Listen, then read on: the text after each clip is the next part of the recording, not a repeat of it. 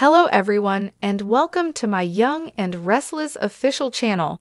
I hope everyone is having a wonderful day.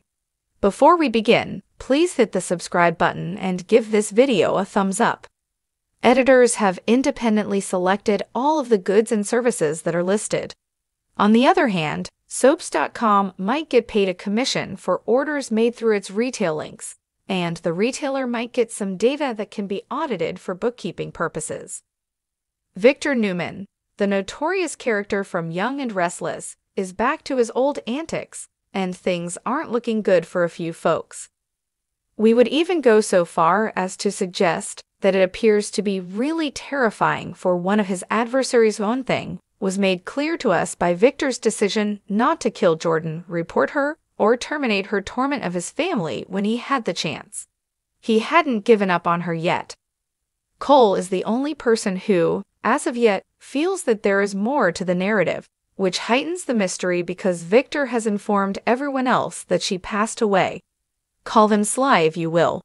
He keeps breaking the madwoman down little by bit, while we wonder what in the world would have made him lock her up in his own basement instead of turning her over to the police or sending his goons to kill her. In the cage, Jordan seemed to be going through some sort of withdrawal, worrying about imagined spiders until, at last, he found comfort in the bottle of vodka Victor had graciously given him. Jordan, though, is still perceptive enough to figure out why he's bothering with all of this. She started to bargain, asking Victor to explain to her how she could be released to a conventional prison, which she was starting to think would be preferable to the cramped, dark cell in the cellar. He might be feeding her rats, too, it must be said. If so, mysterious meat from prisons would be an improvement. In any case, Victor kind of hinted that he had something planned for her, but he wasn't going to tell her anything until he was completely ready.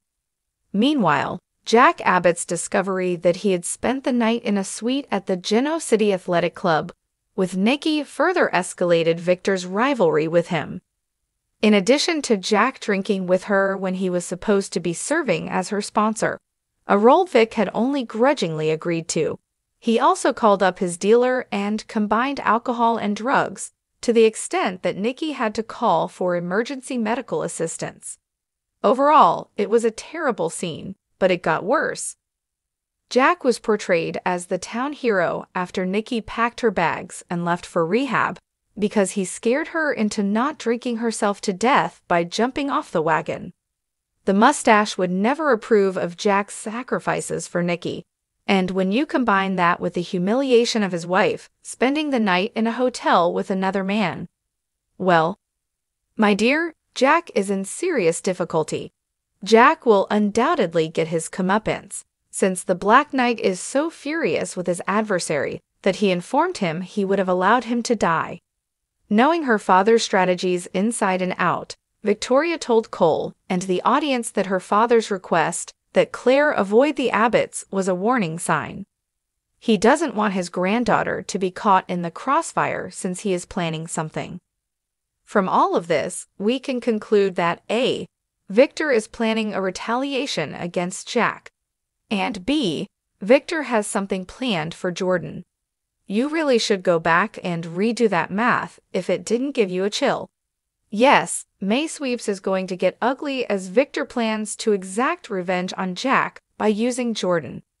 Even if the horrifying plan is still hazy, we're inclined to guess that Victor would use Jordan to re-addict Jack to drug use. Victor's evil scheme against his enemy could not only ruin the Abbotts' existence, but also put an end to it. Since Diane has already given notice that she intends to leave, there is internal strife at Jebote, and Ashley's alter egos are out of control. This is a really dangerous situation, people. But Jordan is a wild card here, and he despises Victor, so there's a good chance this goes south. That involves collateral harm, as we are all aware. When Victor is out to get someone, he is renowned for having tunnel vision and not thinking through the potential consequences for innocent bystanders. Ask Summer, who almost lost her life when her grandfather brought Patty back to town to scare old Smillan in the past, if you don't believe us.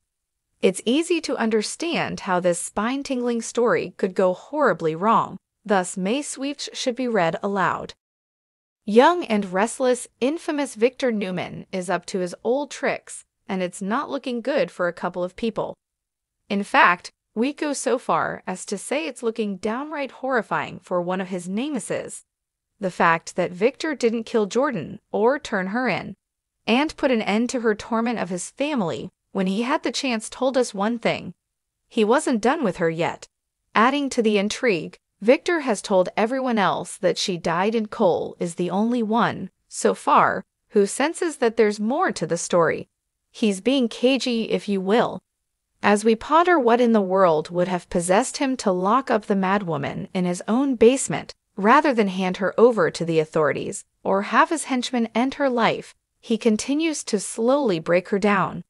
Jordan appeared to be going through some kind of withdrawal in the cell, panicking over imaginary spiders, before finally seeking solace in the bottle of vodka Victor so kindly provided.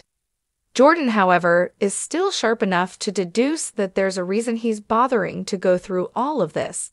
So she began bargaining, demanding that Victor tell her what she could do to earn her release to a regular prison, which she's begun to take a more desirable view of as compared to the claustrophic isolation of the cage in the cellar.